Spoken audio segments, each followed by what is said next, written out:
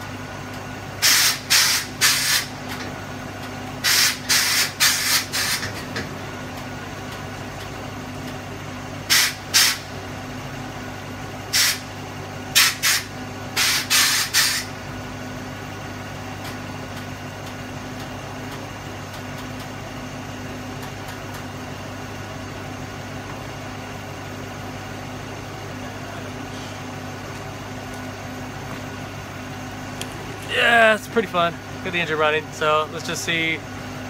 I gotta wait till the air catches up on it, and that's pretty fun. No shocks on it right now, so it's kind of sketchy to drive down the road. It actually floats. You start playing with the suspension, and it'll start floating you into the next lane.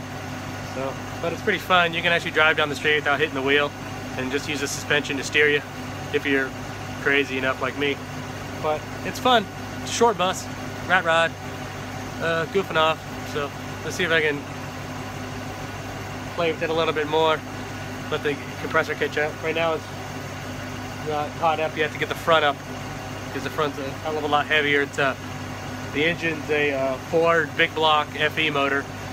So I mean, can't go wrong with an FE. You just got to keep the RPMs down, and 4-speed on it too. So and it's a GM axle in the rear from a cabin chassis, 14-volt full floater.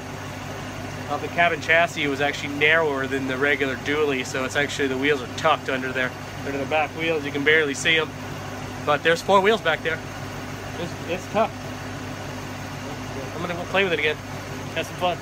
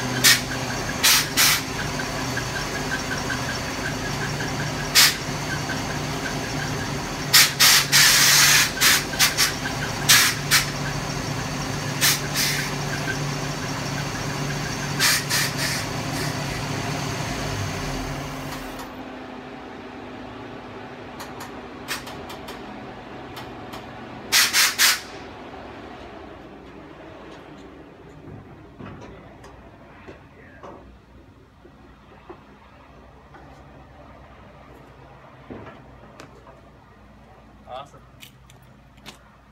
Yay. Super fun hitting switches. Try to keep the exhaust really quiet because I don't like to drive with a super wide open header. Gets annoying after a while. Can't yell at the kids in the back. Anyways, have fun. Like, comment, and subscribe if you want to see much more videos. Alright, later.